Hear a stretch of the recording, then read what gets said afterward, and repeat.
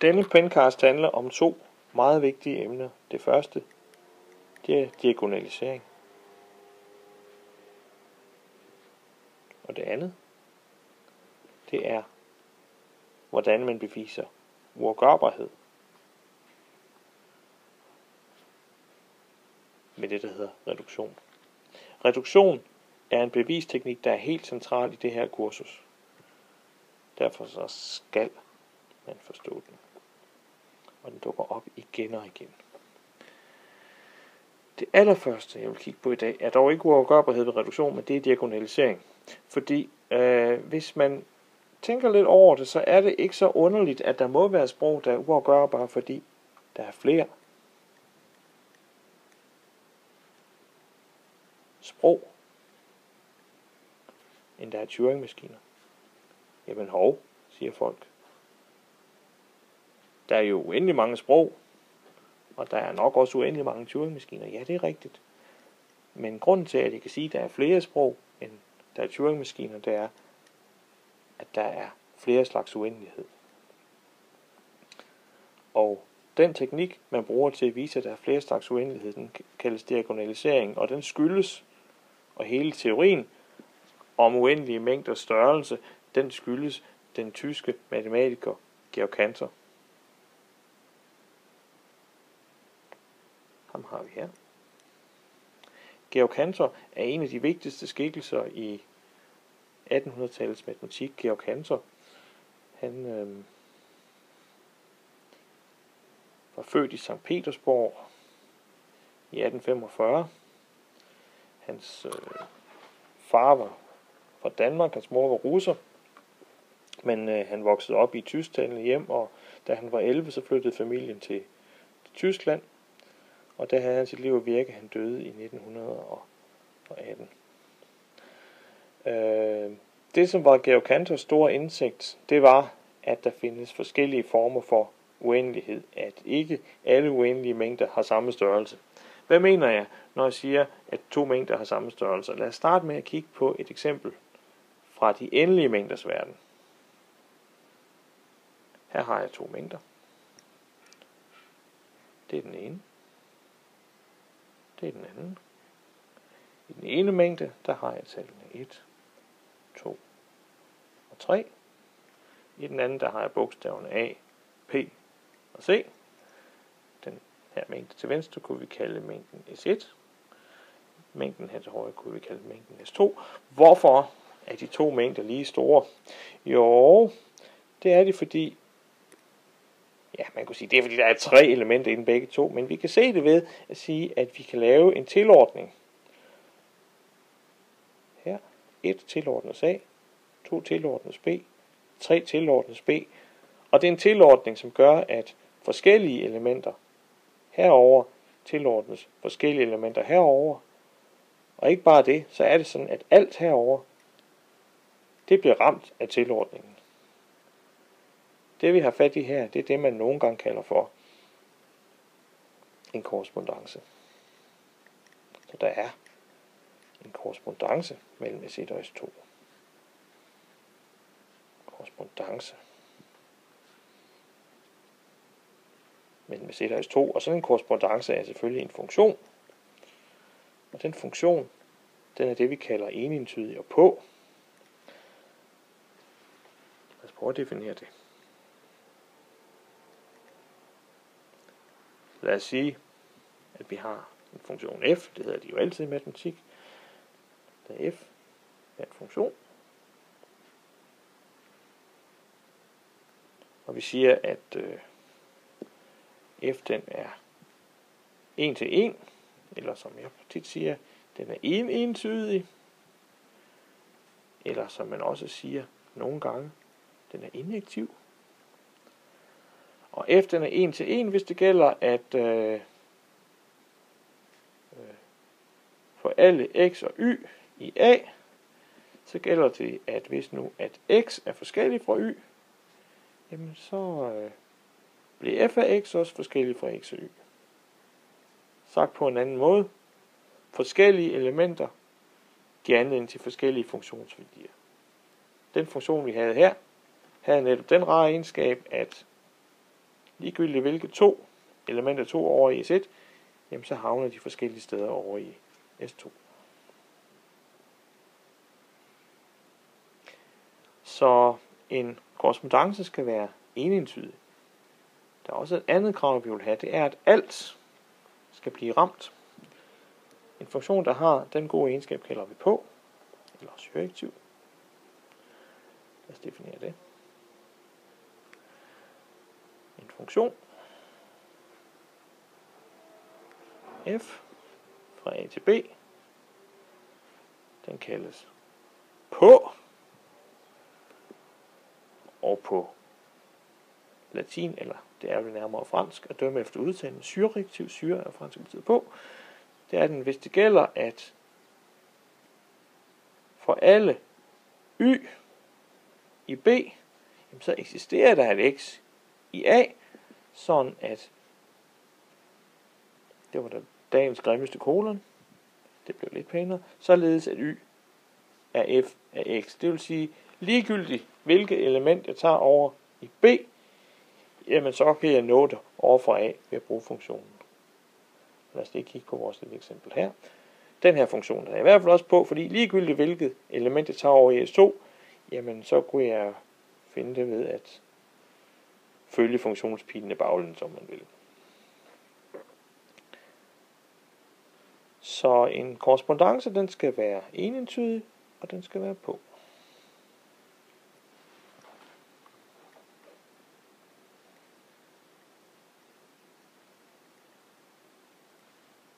En funktion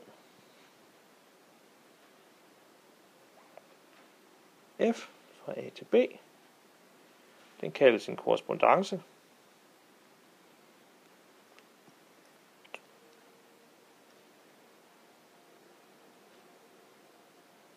Mange gange i matematik siger man ikke korrespondance, så siger man, det er en birektion. Kalder man det på latin. Hvis nu at f, den er 1 til 1, den er enentydig, og den er på.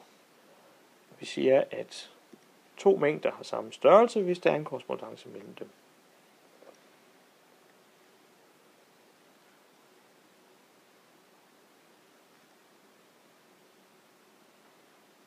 Så mængderne a og b har samme størrelse.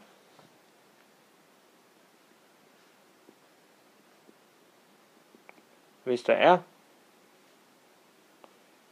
en således korrespondance, f fra a til b.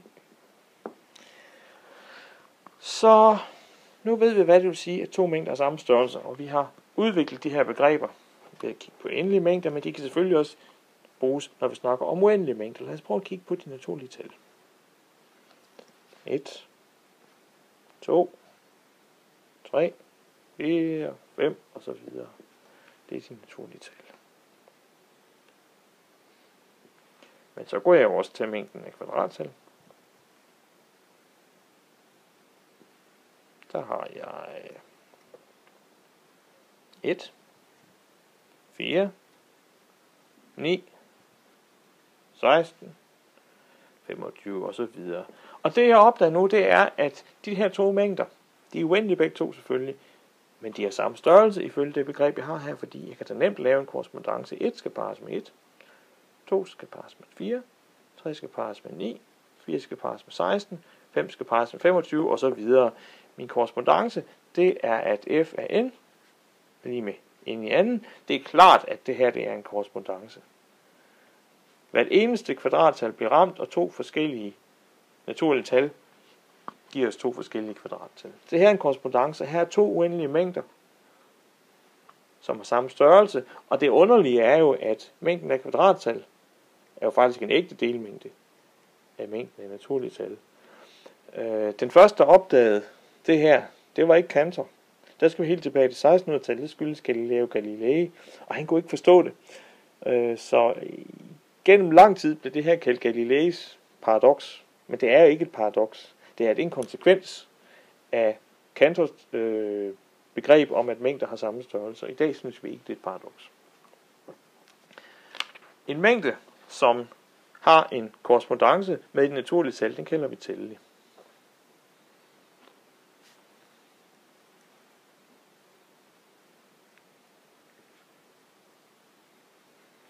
En mængde S, den er tællelig, hvis det enten gælder, at S kunne også være endelig, eller S har samme størrelse som det naturlige tal.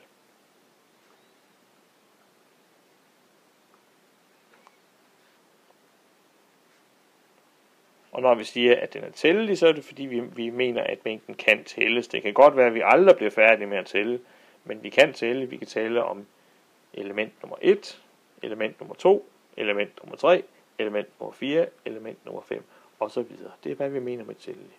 Og vi har allerede set en tællelig mængde. Det var kvadrattallene. Her kommer en mere. Og den er lidt overraskende. Det er mængden af positive rationelle tal, Q+.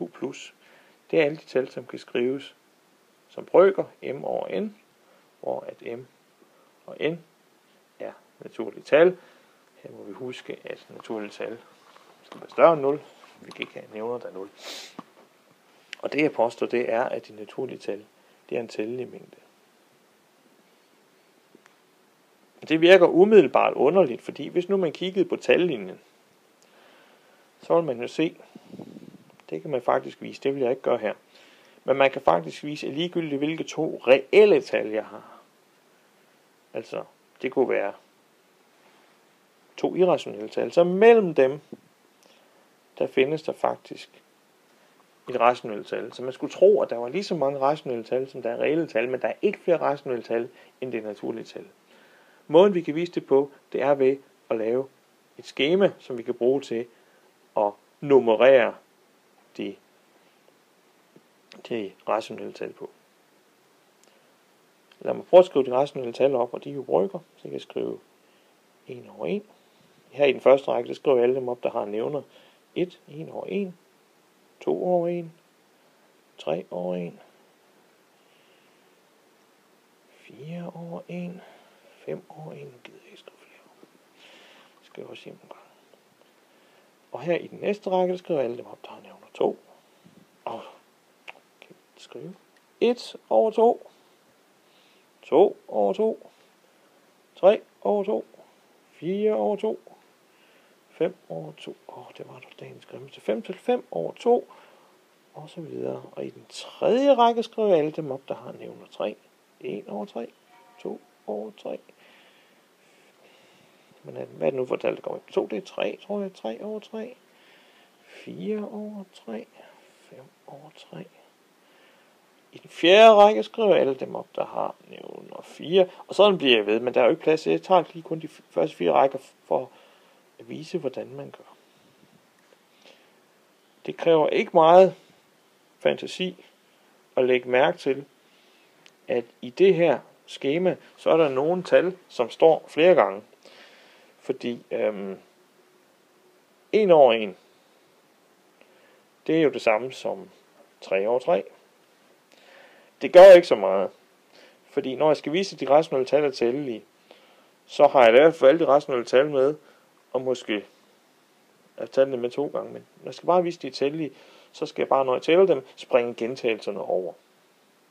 Måden, jeg vil tælle de rationelle tal på, det er ved, at jeg vil tælle langs de små diagonaler. Det her, det skal, når jeg tæller, så bliver det tal nummer 1.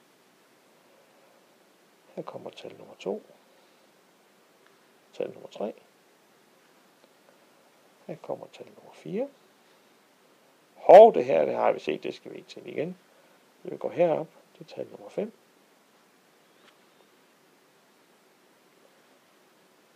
Sådan. Så tæller vi her, har vi tal nummer 6. Tal nummer 7. Tal nummer 8. Tal nummer 9, og så videre frem. Hver eneste tal i det her skema vil blive besøgt på et eller andet tidspunkt. Og det vi har fået lavet, det er en korrespondance, ikke til 1, svarer 1 over 1, til 2 svarer 1 over 2, til 3 svarer 2 over 1, osv. osv. Den teknik her, den skyldes Cantor, og på engelsk kalder man den for dovetailing. Man taler også nogle gange om Cantors lille diagonaliseringsprincip, men jeg kan bedre lide ordet dovetailing. Og den her teknik, den er vældig nyttig, når man skal vise, at en mængde rent faktisk er tællelig. Nu har vi lige fået vist, at de rationelle positive tal er en tællelig mængde.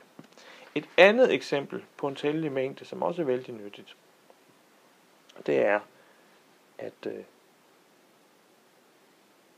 mængden af strenge over et eller andet endeligt alfabet er en tællelig mængde. Det får vi også glæde af senere i den her Pencast.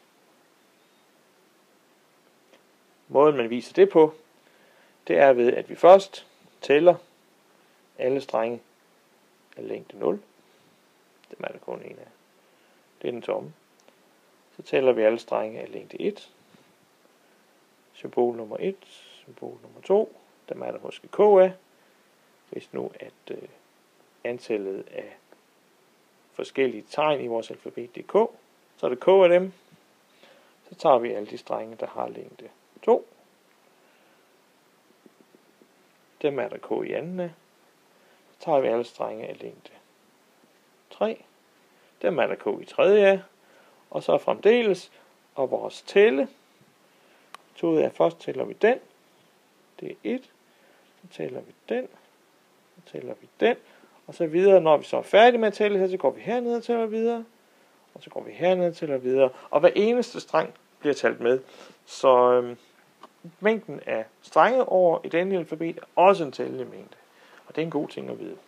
I næste del af Pencasten skal vi se eksempler på mængder, som ikke er tællelige. Vi skal se forbindelsen til acceptproblemet på Turing-maskiner.